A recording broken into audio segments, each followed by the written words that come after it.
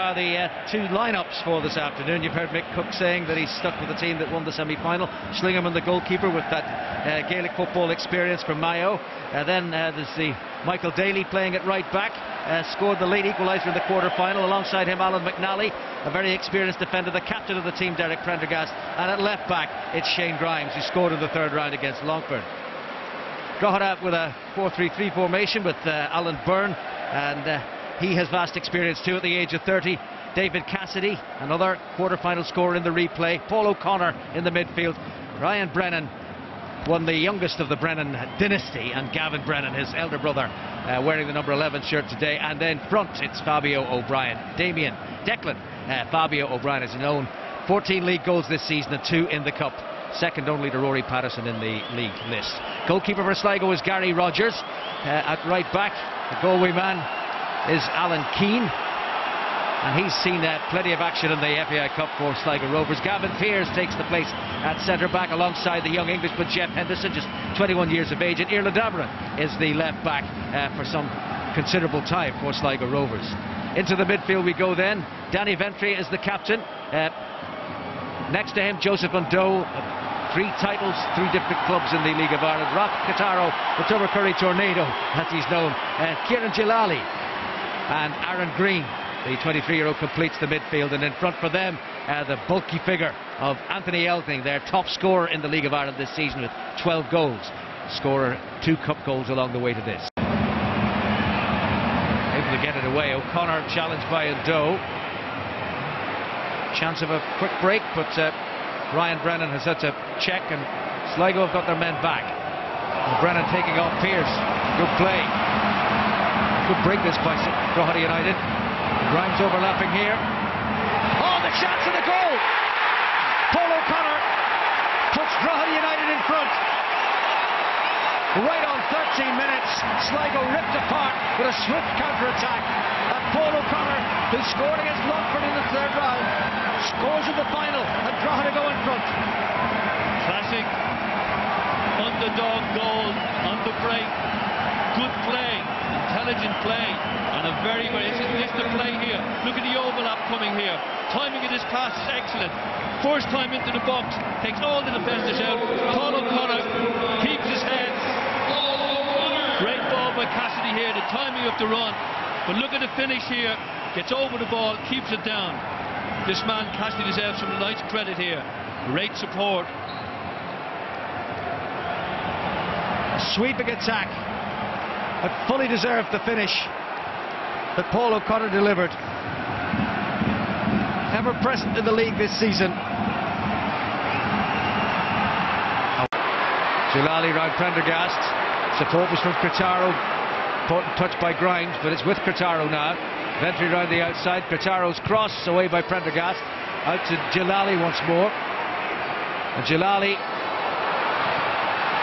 And Elding! And it's 1-1, but it's disallowed. Michelle O'Neill and the flag up. But I think the ball was over the goal line, is what Michelle O'Neill is talking about. Interesting to see, is she correct? We'll see here. Hold of the ball was over the line. Well done, assistant. Great call, great call. We can see it here. She's absolutely inch perfect, but again more frustration for Sligo Rovers, George.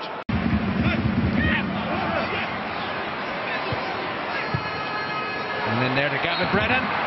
Oh, what a goal! It won't count. It won't count. It's a foul by Brennan.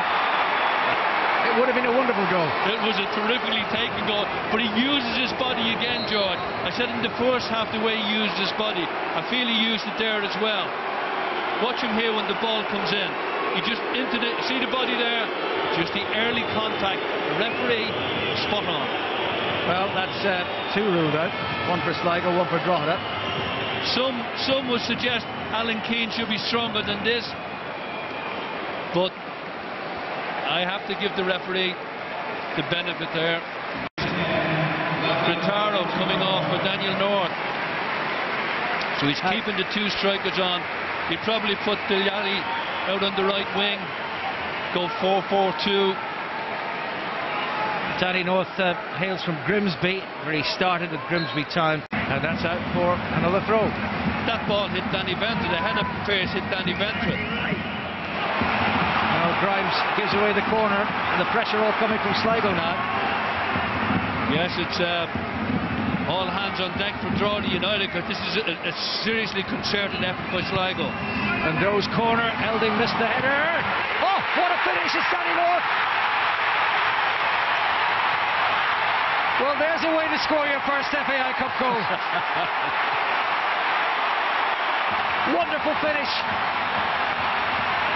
And an inspired substitution. Yes, you give full credit to the manager, but it was the touch by Anthony Elding that actually set it up. The movement by Elding is very, very clever. He gets a touch, and that man, Danny North, pulls away from in front of the goalkeeper. See him pulling away from in front of the goalkeeper. The ball comes in, Elding's run takes the defenders away, slight touch, and there's Daniel North pulled right away from the defenders. All his experience and then all his quality to slam it into the back of the net. That net fairly bulged, and now the big question, as Sligo's top scorer last season puts them level, has that burst Drogheda's balloon? That is the big question. The big free kick is in a very dangerous position. One feels for Sligo to score now. That might be it. We don't know what Drogheda United have got left in them, but final substitution then for Sligo Rovers, having had to replace Jeff Henderson early in the second half, and then sending on Danny North, which led to their equaliser. Will he score with his first touch like North did? I think he'll take this, Gaynor. I think it's a left-footed ball. Although Joseph and Doe wants something, and Jalali, I think it's a left-footed ball. Oh, it's in Doe. North! I was wrong. What about that?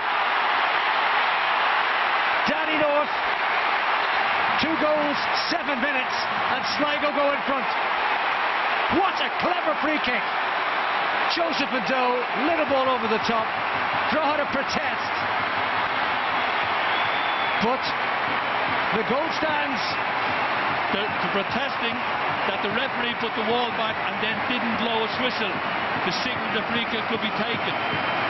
That's what Drogheda are livid about. And they might just have a point. They might just have a point. He sent them off. He sent off Prendergast.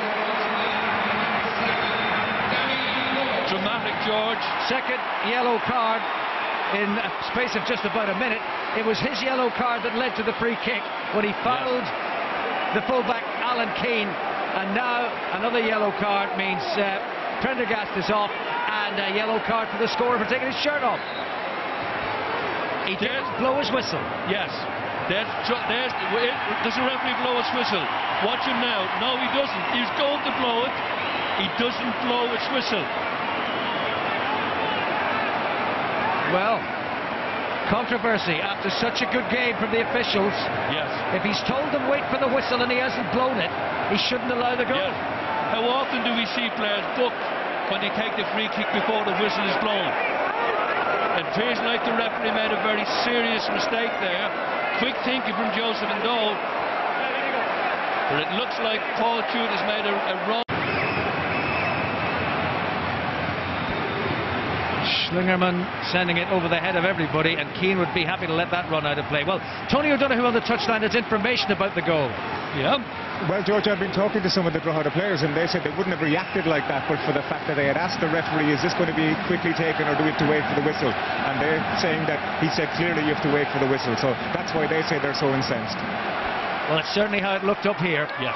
And if that's the case, it's very sad that this should be happening, but here they've got an equaliser. It's Ryan Brennan, and it's 2-2. Unbelievable. Unbelievable. The youngest of the Brennan clan throws the lifeline to his teammates.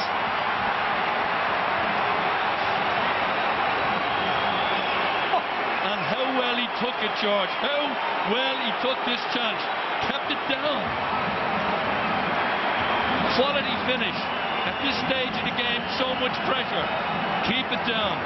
Brilliantly taken. gambling on the ball going through.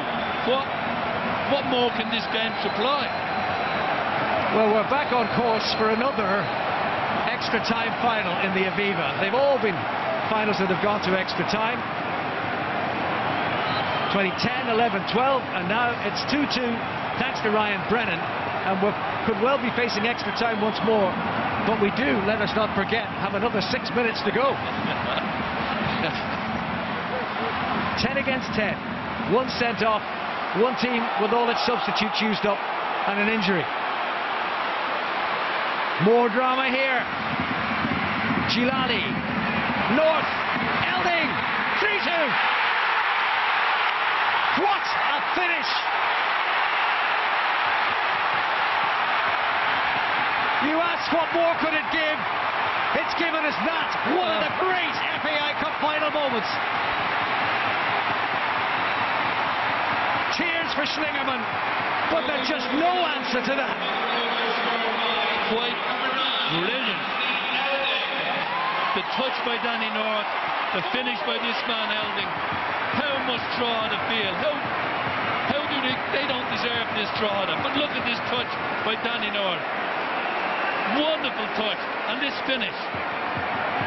Oh, magnificent goal. Chulali again, who's had a brilliant second half. There's the touch. Oh, superb. We will never forget this day. And this just caps it all, and if that goal wins the cup, there has never been a better one. No, I would agree with that entirely. And I've seen many cup final winning goals, but none better than that or as dramatic, George. Danny North, what a substitution he turned out to be. Never scored in the FAI Cup, scores the equaliser, scores a lead goal, and then sets up what could be the winner. The League of Ireland's Mesut Ozil. Well, Gavin Brennan still playing football. Schlingerman says get it up the pitch, and they do that. And now it's Rusk, Peter Hines, and Rusk, and Cassidy, and Danny Ventry puts it out, and it's going to be a corner. Danny Ventry got a pass right at last. Well, this is it for Drogheda United. The 8 minutes are up. This will be the last throw of the dice for Mick Cook's team. Michal Schlingerman is up, and it's towards him, but somehow Sligo have cleared it. Paul Duke blows the whistle, and the cup goes to Sligo yet again. Yes. Danny North's introduction turning the game in Sligo Rovers' favour, and now they've won the tournament for the third time in 4 years, and there's only one other team that's done that, the greatest of them all in the FAI Cup, Shamrock Rovers. Yes, Sligo joined them. 3 wins in 4 years. Brilliant, brilliant. Absolutely superb afternoon. Both teams deserve magnificent credit for giving us a game of this nature. A few weeks ago they voted that the Patch Derry game was the best cup final of all time. I think this would be the best cup final of all time. Oh, it was absolutely magnificent. Drogheda played their part, they took the lead, but sadly for them they succumbed to that old cup final stat that the team that scores first tends not to win it. That hasn't happened since 2007, and sadly Drogheda have experienced that too. And there's the dejection that tells that whole story. But the first Aviva final not to go to extra time will be remembered as long as the FAI Cup is talked about. Yes, it will. Yes, it will. And we almost had extra time at 8 minutes injury time. And so much happened in that period of time. That man there, David Cassidy, was superb as well. And I've got huge admiration for every player involved in this game throughout the afternoon. Danny North, the forward man of the match, and his manager Ian Barraclough are down on the touchline with Tony O'Donoghue. Thanks very much indeed, George. And first to you, Danny, you didn't start the game, you end up man of the match. What an amazing day. It's what dreams are made of, you know. Obviously gutted to be left out on the biggest game of the season, and I knew I'd get on at some point, and it's just balls fell right to me. And the second one, I told Joey just to flick it. We've done it before in the league and scored, so I told him to do it, and then it went in, and then I just see Els out of the corner of my eye. I thought, I can't touch and finish, so I just give him it, and thank God he put it away, you know. And you hadn't scored a goal in the FAI Cup until today? Not this season, no. So the FAI Cup means a lot to me, like, because it was my first game back after my injury, away at Waterford, I got a few minutes. So it had played in my mind, could it be like the script has been written and that, and proved it was. Well, obviously your knowledge of Joseph Ndo and what he does with free kicks came into mind. Yeah, like I say, it's worked. We did it against Limerick at home, and we've not really done it since. And I just thought to myself, I've scored one, give me another, you know. So I've just told Joey, went up to him, had a little word, said do it, and he has, and he couldn't have put it any better for me, and I just had to concentrate on keeping it down. Had the referee said to the defence though, you got to wait for the whistle? Well, he's asked for the 10 yards, so usually if you ask for the 10 yards you have to wait for the whistle, but I'm not complaining. Oh, nah, excuse me. And nor is your manager, I'd say. Ian, congratulations. This Sligo Rovers Aviva Stadium love affair goes on. You're right, the dream goes on. You know, players like this fella here, made for the big occasion, and he's waited, he was gutted, he was not in the side, but when the chance comes along, he's put it away, and well, not only that, he's had a hand in all 3 goals, and that takes some doing, that takes some concentration, that takes some backing up of your players, because there's a definite disappointment there. The players are out on the feet, they've worked so hard all season, I can't be any more proud of them. It was a big call by you, though. What did he say to you when you told him he wasn't starting? You don't want to know. I said a word to him. You don't want to know. I was talking with him. You don't want to know, but listen, that's what the squad game is, and that's what I could only name 11. If I could have named all of them, you would do, obviously. And it's trying to make the right calls. I maybe have been lucky today, I don't know, but he was definitely going to have an impact, because as the game was tiring, as the game was getting slower, he would have. He's coming to his own. Now, you must feel a little bit sorry for Drogheda as well. This is their 3rd cup final defeat. Yes, I do. Yeah, of course I do. Of course I do. I look at Mick there at the end, and all I want to do is give him a hug, because what do you say after that? It's not a smash and grab, but you know, his players have worked hard all game, all season, and they've ended empty-handed. Well, you guys enjoy your evening. Congratulations, cup champions once again. Well done. Thank you. Cheers.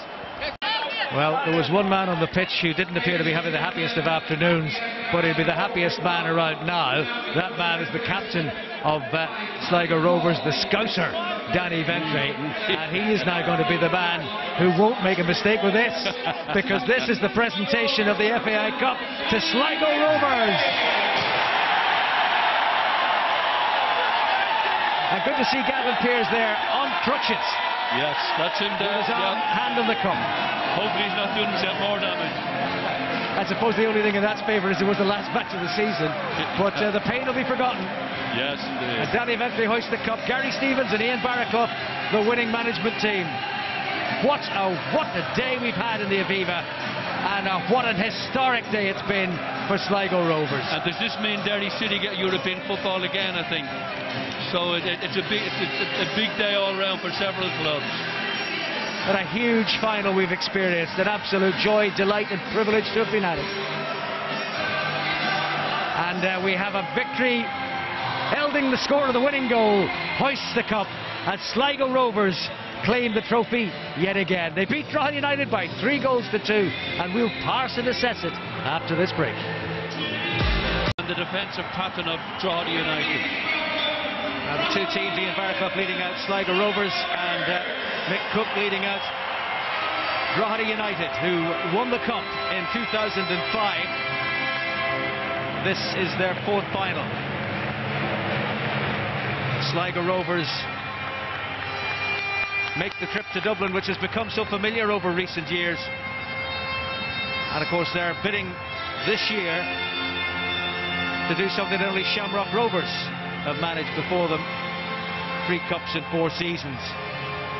So if Shamrock Rovers, particularly in the 80s, were the team to beat in the FAI Cup, well,